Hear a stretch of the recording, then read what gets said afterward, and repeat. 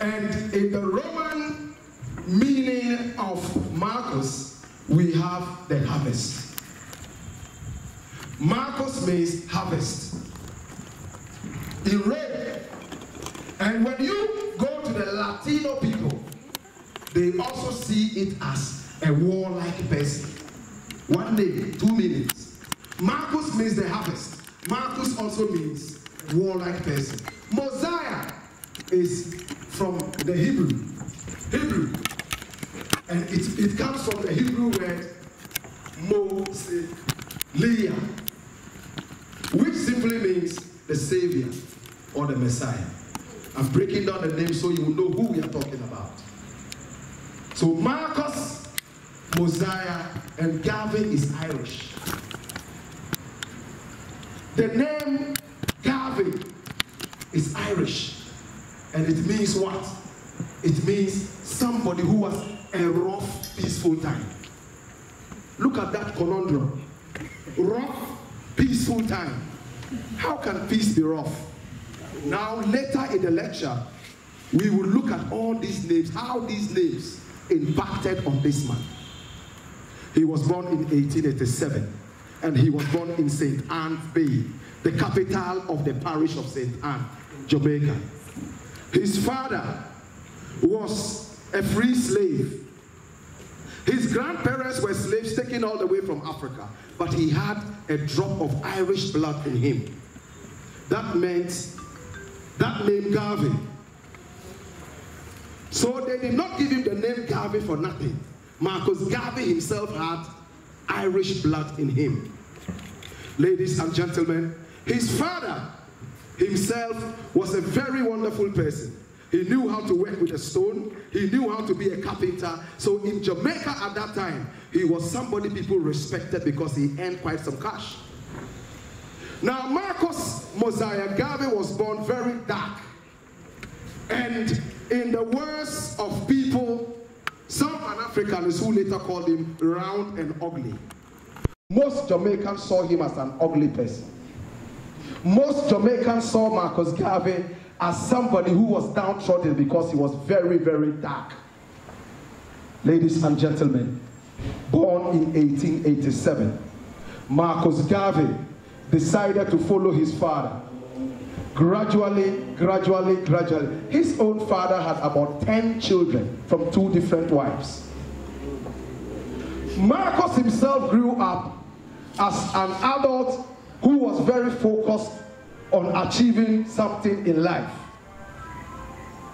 Marcus Garvey decided at a very young age, ladies and gentlemen, to go to school and study very hard. He had the opportunity to go to school, and he wanted to distinguish himself from the rest of the people who called him ugly and downtrodden. So you know what he did? He decided to study English very well. He decided to move himself away, ladies and gentlemen, from the rest of the Jamaican community that saw him as ugly and that saw him as downtrodden. Because he could speak very good English, what is called standard English. The people started to look down on him even more. He decided to get closer to the white people because he spoke very good English and he appealed more to the white man. So the white man, ladies and gentlemen, got to love Marcus Garvey. His own people saw him as ugly. They saw him as somebody who was downtrodden because he was very dark. So he said, I'm not going to get my people's support. Why don't I rather appeal to the white man? Ladies and gentlemen, that was how Marcus Garvey was able to make it into the white man's world. He had a reason. When he got there, so much injustice around for black people. What did he decide to do? Like every other human being in Jamaica at that time wanted to travel. He traveled around Costa Rica and all those wonderful places. And then he arrived in England. When he arrived there in 1911, Kwame Nkrumah was only 2 years at that time. 1911. Then, all he was thinking about, ladies and gentlemen, was to make some money. I want to make money. I want to achieve it in life.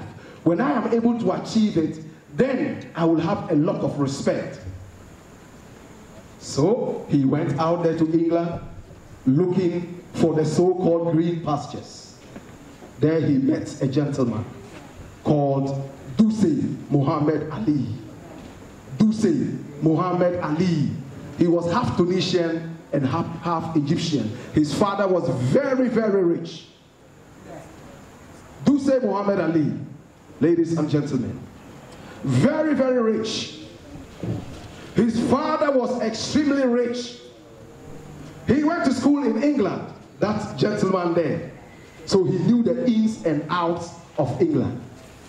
Ladies and gentlemen, Marcus Garvey met this man in 1911. And this African employed Marcus Garvey as his messenger. Sent him in around. They had a newspaper called the African Orient Times. And Marcus Garvey was carrying the newspapers around, circulating them around, and showing people the power of the black man. So Marcus Garvey learned a lot of Pan-Africanism from Muhammad Ali. But Muhammad Ali was only interested in that wing of Pan-Africanism called Ethiopianism. And Ethiopianism is simply talking about Ethiopia and, you know, so on and so forth. Then Marcus wanted to show this man that, no, me too, I know something. He started writing, and when he saw how well Marcus could write, he decided to employ him to also write. Whilst he was writing, he also decided to go to school and study law. I am coming back to this man later. Ladies and gentlemen, so Marcus Garvey now was able to catch the attention of this wonderful Muhammad Ali. And he learned a lot of things from this man. Remember this man because we're going to come back to him very soon. So, he stayed in England for some time and realized that things were not really moving the way he wanted. And then in 1914, he decided to go back to St. Anne in Jamaica, the birthplace of Bob Marley, birthplace of Burning Spear, and the same birthplace of course, the great Marcus Garvey. When he arrived, he decided that it was time to start a very strong Pan-Africanist vibe. Because he had gone around England, he had seen how black people were going through trouble, how black people were not united. He picked up a lot of Ethiopianism from Muhammad Ali and returned to Jamaica, 1914. When he returned, nobody could stop Marcus Garvey's fire. He was very angry with the system. And then he met a pretty lady, Amy Ashwood. She had just finished school, and Marcus was interested in marrying the girl. But the parents said, no, hey, you marry who? You are an ugly man, ugly boy. You can't marry this woman. But the woman loved Marcus. So what happened? They decided to get engaged, but the parents insisted. And the woman said, okay, if my parents are saying no, then let me pull back. Marcus said, if you pull back, I'm committing suicide right now. You are my world. You know when a man loves a woman, likes a woman, he can say anything. You are my world, I love you. You are the apple of my eye. Your eyes glitter like the morning sun. And so on and so forth. Ladies and gentlemen, she agreed and then they got married. And true to her words, when they got married, she was able to move Marcus Garvey, who had a hotel room as his office, on Orange Street in St. Anne in Jamaica, to a more beautiful building which became the headquarters, at least in Jamaica. Marcus Garvey said, things are working now. He walked to the governor of Jamaica at that time, Mr. Governor Mannings, and said, Mr. Mannings, please, I need you to help me. And listen to what Marcus Garvey said. I need you to help me with cash. I'm beginning a strong Pan-Africanist movement, and my intention is to civilize, listen, civilize the backward people of Africa. And 2, self-pride as Africa. Listen attentively. I am trying and helping to civilize the backward people of Africa. I am also preaching self-pride, and at the same time, I want a unity for some of these our backward people. He formed the UNIA, United Negro Improvement Association. It was an association that was supposed to improve upon the Negro. Jamaican people said, hey, we don't want them were there. Negro, we don't unite, man. Because Negro is like nigger. It's like an insult. And Marcus said, it is the best word I can use right now for people of African ancestry. He never changed it. Well, that is the beginning and the end of this lecture, ladies and gentlemen. Marcus Garvey started making enemies because of the word Negro. And because Jamaican people felt that he appealed more to the white man, the upper class, because he spoke standard English and he wore a suit and he walked boisterously, like that. Ladies and gentlemen, with his wife, they were able to get heavy financial support from the Jamaican governor and the mayor of Kingston, Jamaica, to start with. Hey! And black people in Jamaica will not understand. This man is a pretender. He's a thief. His father was nothing. He himself is nothing. How can he get so much money to be able to do what?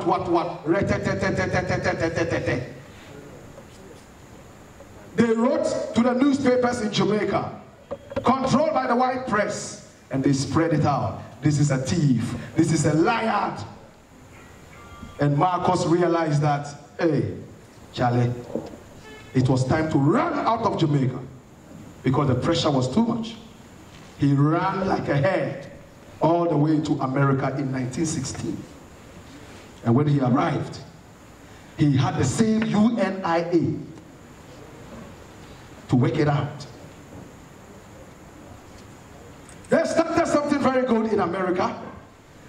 Finances were coming in. People like C.J. Walker, you know about them in the African history class, and so many other great billionaire Pan-Africanists gave a lot of money to Marcus Garvey. The movement was growing. Boom, boom, boom, boom. 1916. 1917, it was growing. The money was coming in. 1918, in 1918, there was a woman at Labadi speaking Ga and eating Ga Kenke, Komi Kenkena. She started hearing the voice of God. Go to America. There's a place called America. And when you arrive, bring all the black people there, the free slaves, bring them back to Ghana. Hey, history does not tell us how she was able to enter America. There is no record of how she entered America, whether it was spiritual, it was physical. The most important thing is that she arrived in America in 1918, and her name was Laura Adokon Kofi. Laura Adokon Kofi. Laura Adokon Kofi. Laura Adokon Kofi. Her other name was Mama Kofi. Ladies and gentlemen, you see this woman? You see the way her photograph is so faded? It's the same way history intended to fade her integrity and her name. When she entered America in 1918, she went straight to Marcus Garvey, because she knew that Marcus Garvey was fighting for black people to be repatriated. She went to Marcus Garvey and said, Garvey, I can help you. This woman was a prophetess. She could see you and tell you, hey, this thing would happen in the next 2 years or in the next 1 month. Because of that, people saw her as a queen of Africa. Whoa. So people were coming from all different places. She originally arrived in Detroit, Michigan, in America in 1918. At that time, Garvey had already lived in America for 2 years. She went to Marcus And Marcos said, what can you do? He was happy to hear about Ghana, and so on and so forth. She told Marcos a few things that he did in Jamaica. And Marcos stood back and said, wow, you must see who be a woman. He said, yeah, Obia is what? He said, I'm a prophetess. And Marcos decided to put her at the helm of his affairs. And when she took over, millions of people joined the UNIA, all because of this woman and the Back to Africa thing. Remember, she claimed she had been sent by God from Ghana to come and bring back. And Marcos had the same vision. This was 1918. There was UNIA, but there was no flag. When this woman met Marcos, she said, the flag of the UNIA, God has revealed to me. It should be red, to stand for the blood of all our ancestors and the holy blood of Jesus. She was Christian. Marcos himself was Christian. He was Methodist, then he became a Roman Catholic. So you see how that name affected him? The Roman name, Marcos, named after the Roman god, Mars. See? All right. So what happened now? Red is for the blood of the people, Jesus. And then, ladies and gentlemen, the next color was what? Green and black. Black for the people. And then, the final one is the vegetation of the great people of Africa. She gave the idea to Marcus Garvey. And Garvey was like, wow, that's nice. So UNIA was formed, but without a flag until 1920. 2 years after the arrival of this beautiful lady, Laura Adoko Kofi. And very soon, we are going to be looking at how the flag was used later. Ladies and gentlemen, this woman was able to go around and gather the people, all because she was a prophetess and people were so interested in mysticism. She will tell you one or two things, then your mind will go haywire, then you will join the movement of Marcus Garvey. In no time, she became extremely more popular than Marcus Garvey. And Garvey did not like it too much. One, because she was drawing more people towards the church, more than Africa. And Marcus said, no man, but that was not the agreement, madam. We agreed that every person that comes to join the UNIA is making his or her way to Africa. But you bringing them to your church. I can't take that. But Africa and the church are one. Garvey said, no, sir. Religion is a personal thing. And the Back to Africa thing is a must. The woman said, if that is so, then I got to move. When she left, at that time, they had 4 million members of the UNIA. That is bigger than Jamaica. If the UNIA members had gone to Jamaica, they would have flooded Jamaica. 4 million at that time. And when Laura went out, half of the people followed her. And Marcus said, wow. And each person was paying 25 cents as membership dues every month. Imagine half of the people going, and you are not getting the 25 cents every month. He wasn't happy. So history tells us that Marcus decided to hire a killer from Jamaica. And his name was Maxwell Cook. In Jamaica, we call him the bad man.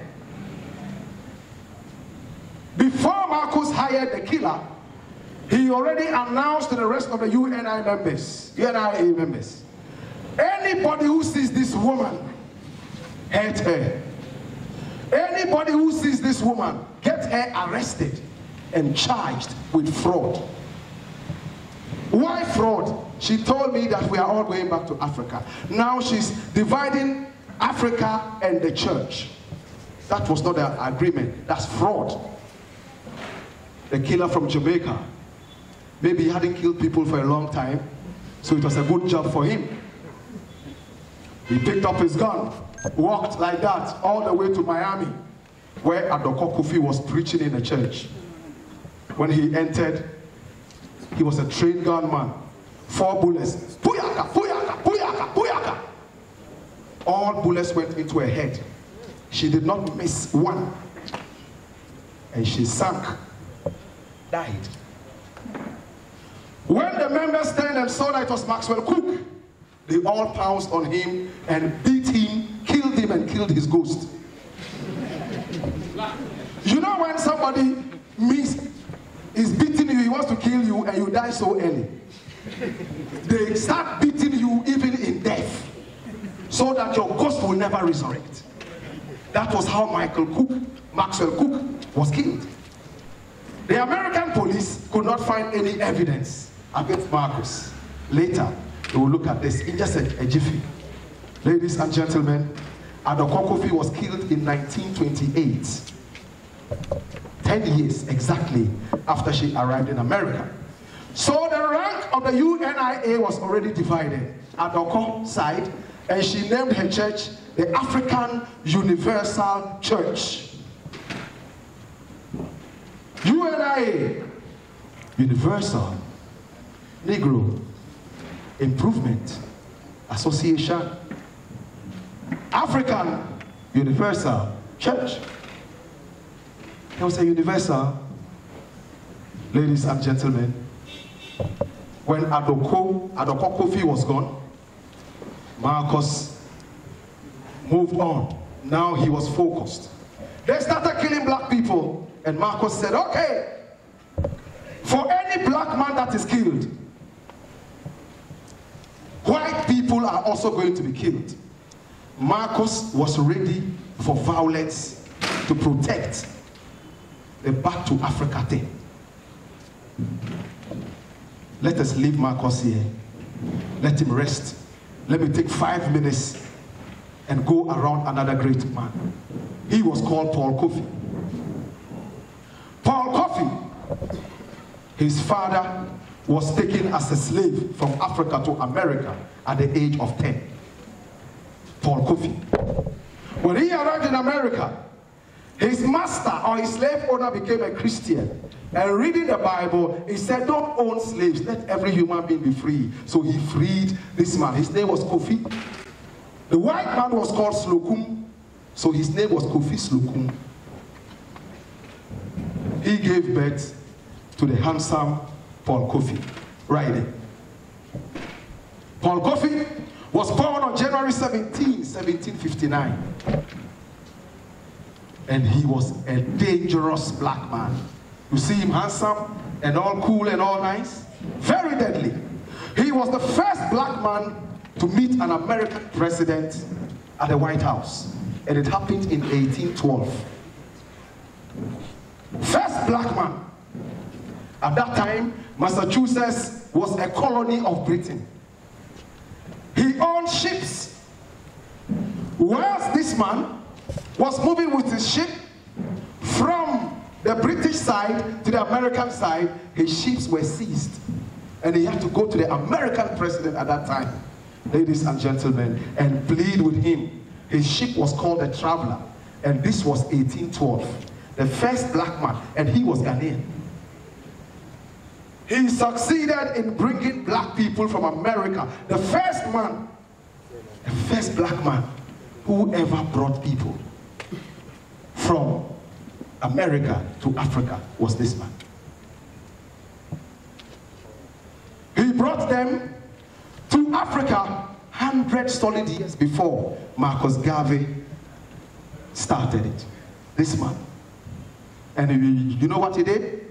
He sponsored every black man who was ready to move. He would not ask you to pay. Come, I'll pay for you. On each ship movement, he spent more than 4,000 American dollars at that time. That should be like 4 million American dollars today, probably. When they realized that he was succeeding bringing black people home, he took them to Sierra Leone. At that time, there was a governor there called Sir Charles McCarthy. How many people remember Sir Charles McCarthy? Yes. Sir Charles McCarthy was in Sierra Leone at that time. And he gave money to the white governor and said, listen, this money is to bring my people home, build houses for them, and we'll keep them in the houses right there inside Sierra Leone. People were coming. On his second shipment, such as McCarthy said, there are too many black people coming to Sierra Leone. They are invading the whole place.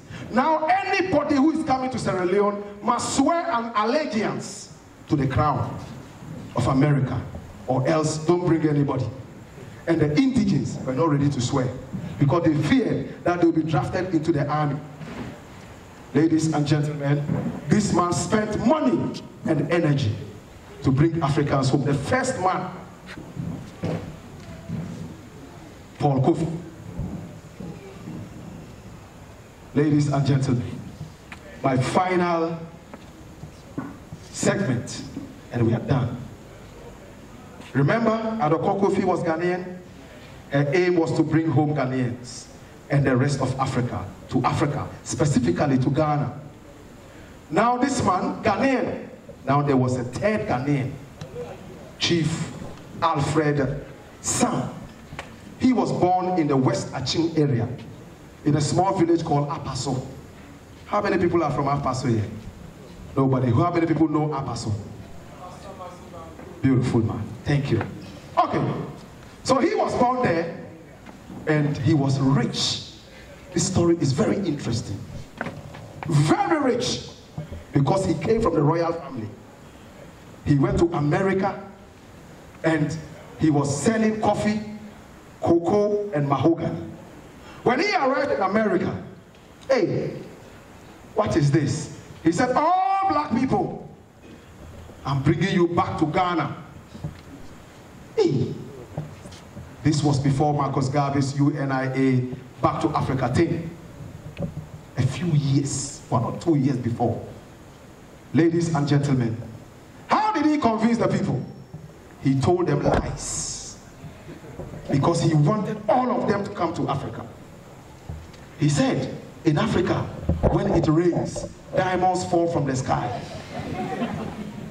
So don't rush. When it's raining, just stay at home, or the diamonds can hit your head.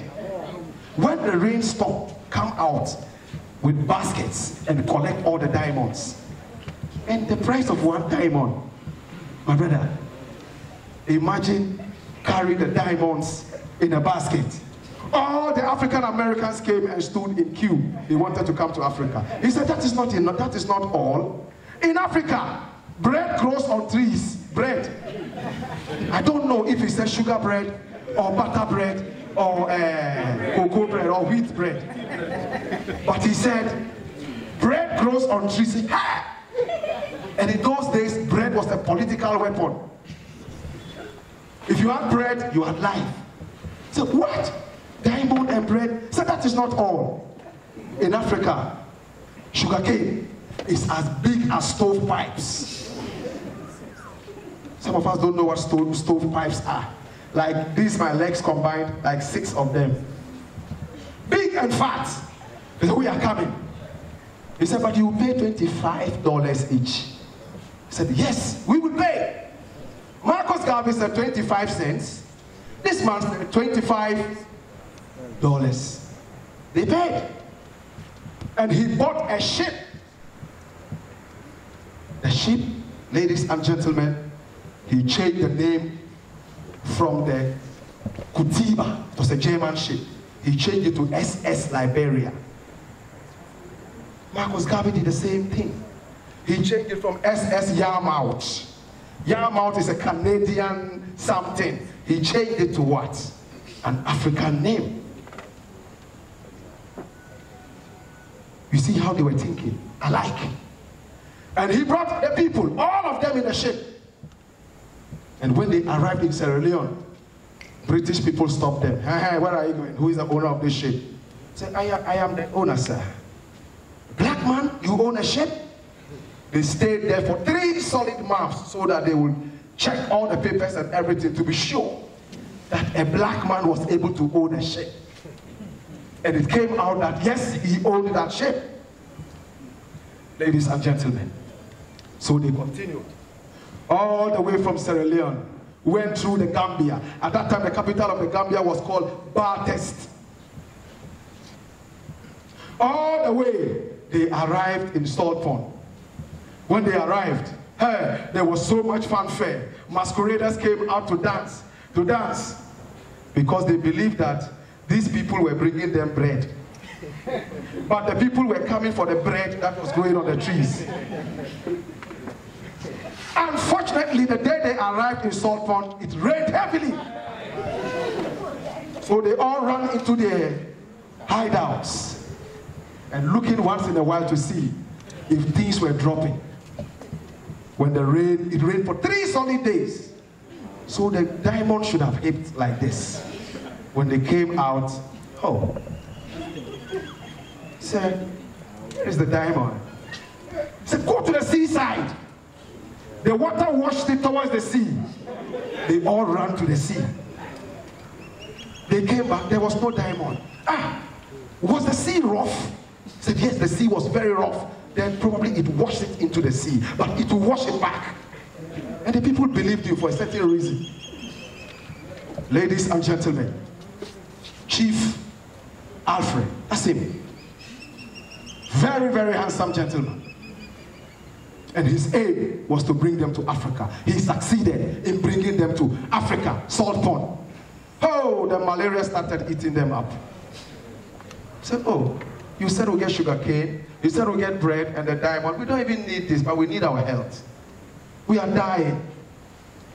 They died like mosquitoes. And then the indigenes also came out because they did not see bread. They are coming to steal our land. They are thieves. They are pirates. And they started becoming very, very aggressive towards the people. Some returned. Some stayed. Some went back to Liberia and Sierra Leone. And Chief was so downhearted, he went to Liberia and nobody heard about him. So history says that he died probably in the 1930s, before Marcus Garvey died in 1940. So, in a nutshell, you see how Ghanaians worked very hard to start it before Marcus Garvey. Why does history not talk too much about these people but Marcus Garvey? Marcus Garvey was organized. Marcus Garvey was ready to use violence to succeed. Marcus Garvey had support from the Jamaican government. That was colonial. He even had support from America initially. And then black people came up again. He's using the money. He's dressing so flamboyantly. He sits in a Cadillac and they drive him around. Cadillac. And he's just talking. Ladies and gentlemen, he tried to get the ship. He got the ship. He went through problems. They took him to court. They jailed him. He went through a whole lot of trouble. If we meet to talk about them, that will take us 3 more days. He divorced his first wife, came for another wife, who was very instrumental in the UNIA movement. Ladies and gentlemen, Marcus Garvey never succeeded in bringing one person home to stay. But he sent very experienced people, a team, 2 times, to go all the way to Africa to survey the place. Engineers, doctors, nurses, to build up Africa. But the governor at that time did not allow it. So Laura Adokokofi went to Marcus Garvey and said, Marcus, you know what? Forget about Liberia. Let's take them to Ghana. And he named the ship the Black Star Liner, after an original ship which was called the White Star Liner. Listen to the words. White Star Liner, White Star Liner. He said, Black Star Liner. SS Yamau. He says, no, we don't want that. We want an African name for it. Marcus became extremely popular. Hey, white people were ready for him. They found out that he studied under Duse Muhammad Ali. You remember? Yeah. So they wrote a long letter to Duse Muhammad Ali. Charlie, tell us the character of this Marcus Garvey. Because they were trying to find a way to crucify him. He's a thief, he's this, he's that. But they couldn't find anything. Even the Attorney General in America at that time, Edgar Hoover, said, this man, we want to jail him, but we have nothing against him. He has not flouted any of the rules. And Duse Muhammad Ali, this man, the man who mentored Marcus Garvey, ladies and gentlemen, wrote a long letter. He said, this man is a thief. Oh. This man called Marcus Garvey, he's a thief. Hey, when he was with me, he's smart. But he is a social climber. He uses people to climb. He's so broke to the bottom. He was my messenger. He went back to Jamaica selling tombstones, gravestones, and cards. Now he's rich because he's used the people, and he's very eloquent. And when they got that against Marcus Garvey, it was the strong point to deal with him. His own people stood on some of these things, talked against him. Oh, there was no transparency. There was no this. The money was being spent. And then the investigation started. They went into the Black Star liner. They checked a few things out, the accounts and everything. They found nothing wrong. But they said the man was using the mail to defraud people. A man who publicly said, when you see Laura Coffey, hurt her. Who do you remember saying that in Ghana? Who threatened that when they see somebody, they should kill the person or beat the person up? Same thing Marcus Garvey said. When you see that Laura Coffey, hurt her. When you see her, make sure that you charge her with fraud. And Laura was killed. He was never touched. But when he was doing his things to unite black people, they were able to hold him because of mail fraud. That was how Marcus Garvey was sent back to Jamaica. In 5 minutes, we'll be done. When he arrived in Jamaica, the opposition was still on. Serious opposition. What was the opposition? Du Bois. Everybody knows Du Bois in Ghana. He came to Ghana and died in Ghana. Du Bois, W-E-B Du Bois. He called Marcus Garvey ugly. He called him a cheat and a thief. And Marcus Garvey also said he was a white nigger because he looked more white than black. They started fighting each other. Then there was another one, George Padmore. You all know George Padmore, don't you? George Padmore also put so much pressure on Marcus Garvey. He ran back from Jamaica because Jamaica was very hostile towards him. When he returned to England, because he couldn't go to America, he arrived in England. He was in England, and remember, if your boss, the UNIA boss, is deported to Jamaica, a land he was running from because of extreme hostility towards his UNIA movement. Now he's returning there. He ran out of it again and went to England. There he suffered a mild stroke. And George Padmore, who is a strong Pan-Africanist, wrote in a column in a newspaper, oh, Marcus Garvey is dead. May he rest in peace. Blah, blah, blah, blah, blah. And somebody mistakenly took the newspaper to Marcus Garvey. He opened it and he saw an obituary. Marcus Mosiah Garvey Jr. from 1887 to 1940. Rest in peace with his picture. He suffered another stroke immediately and died. And he died with the UNIA. When he died, the dream to bring black people back to Africa died with him. Why did it die with him? Even Nkrumah, who was inspired so much by this man, came, we vilified him and buried him like a rat.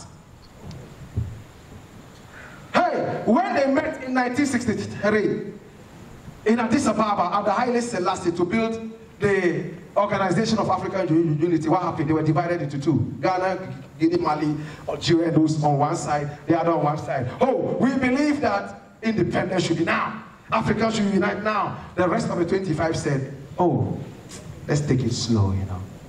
They were divided even in African unity. But Marcus was a dreadful figure. He said, now. And when they have cast, those we call have cast their mixed blood, they were trying to drag their feet, say, you guys are all niggers. Get out of here. You are not even part of us. If you read the opinions, the philosophy and opinions of Marcus Garvey, he said, UNI members must be what? Full-blooded African.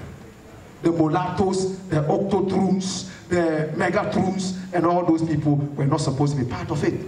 And they hated him. All the Pan-Africanists at that time, including George Padmore, W.E.B. Du Bois, they preached a separatist movement or separatist rhetoric. What is that? Oh, black people and white people should unite. Marcus Garvey said, we can't unite. Oh, black people one side, white people one side. Let all Africans and black people come to one side. We are going to Africa. And let white people stay away. That's what he preached. The others preached what? Segregationist rhetorics. But he came with what is known as separatists. Let's separate ourselves. In 1930, the Nation of Islam picked the same thing. They were inspired by Marcus Garvey. And the Nation of Islam under Muhammad Farad, now is Farrakhan, Louis Farrakhan. They say black people at one side, white people on one side. That was what Marcus Garvey preached. And that was the decider. What made white people hate him? His own black people hate him. But at the beginning, you remember he went to white people to get funds and all that? And now when all these things happen, he said, well, I have what I want now. Black people one side. These people are not ready to support us. The Jamaican governor was so happy to hear that Africans are backward and uncivilized. And Marcus Garvey told that to him, yes, we are backward, we are uncivilized. I want to go and civilize them. Can you give me money? Say, ha, ha, ha, ha, ha. Take the money. When he got the money, he said, ah, okay. Diplomacy, right? That's why Mutabaruka says, when you read the philosophies and opinions of Marcus Garvey, you will see how Marcus Garvey was politicking carefully in his own words. He even met with the Ku Klux Klan to tell them, hey, Ku Klux Klan, what you are doing is right. Keep your white people on one side. We too will keep our black people on one side. See? Ladies and gentlemen, coming home today, Nana Addo wants black people to come home. Come home and invest. It's the same Marcus Garvey thing. But are they coming to see the bread on top of the African trees? Are they going to see the diamond that is going to fall from the skies? Or they are going to get a sugar cane that is as big as stove pipes? No, you got to be organized. It took Marcus Garvey years to organize and centralize. His own people around him cut his legs in the Ghanaian palace and brought him down. To be able to make this back to Africa thing happen, patriotism is 1, sacrifice is 2, diplomacy 3. Hey, you want to eat 4 square meals or triangular meals a day and unite Africa? No, sir, it won't happen. You should be ready to go hungry for days in order to see a certain something happen.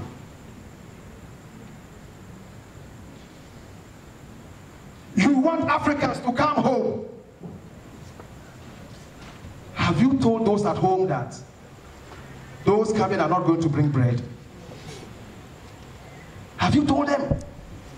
Because when we hear people are coming from America, from England, we are waiting for the bread. Right? Chief Alfred Sam. So when they come without the bread, even if they give you the bread once, twice, they get funny. See? In order for these things to happen, patriotism, Pan-Africanism, we need to know where we are going. We need to hold it very firm. Devoid of the small politics. Laura Adoko Kofi. Oh, church. Back to Africa, divided into two. NDC, NPP. Oh, we started it. They continue. It now will happen. One front. Or else you are wasting your time. Have you dealt with the corruption in the country? Now these people are tired of corruption up there. They are tired. They want to come home to see where's corruption here. Would it work? They are looking for a Garden of Eden. The one that has the sugar cane growing as fat as the stovepipes. They want to enter the Garden of Eden and see bread growing on trees. They want to see the diamond that is falling from every rain. It's a parable. That is why a lot of people, when I see people come from wherever and live here, I respect them.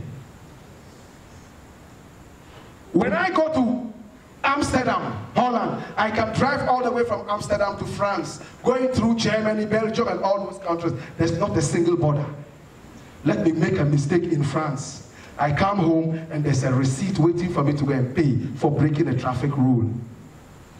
But Togo here, look at the borders. And these people behave like animals. When you are coming to Ghana, they also behave like bigger animals.